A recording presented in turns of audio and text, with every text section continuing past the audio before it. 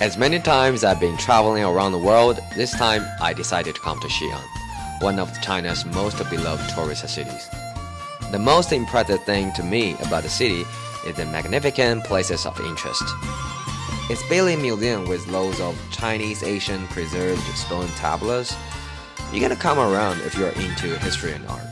If the Asian art are not your type, then I reckon you should go to visit the Huang Temple, where you could nearly find everything, including some Chinese Latin, attractive handcrafts, like this man-made walnut. And I can also experience the most popular Chinese pastime here, which is enjoying the delicious snacks here.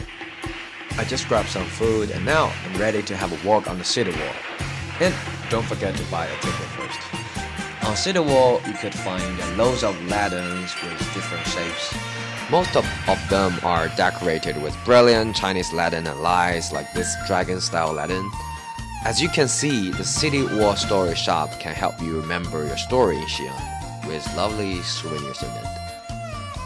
The city wall, Yongling Gate, are reminding me the city used to be the capital of China in its golden age, in terms of art, music, and culture. Check it out!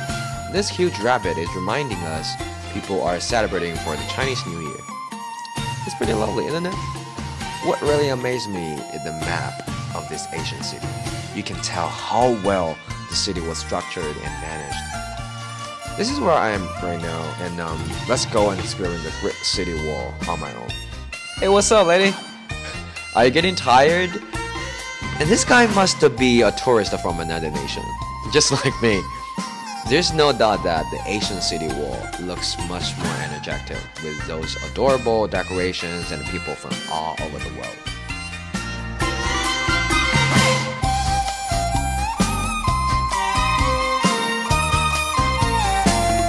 It's getting dark right now, and it is said that the light show on the city wall is incredible. So let me treat myself with some snacks and keep on the trip.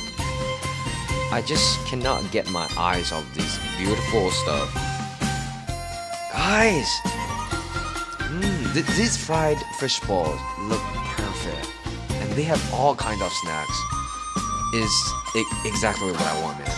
Whoa, they got lining mushroom, even snails, and of course rabbits. It's like Wonderland.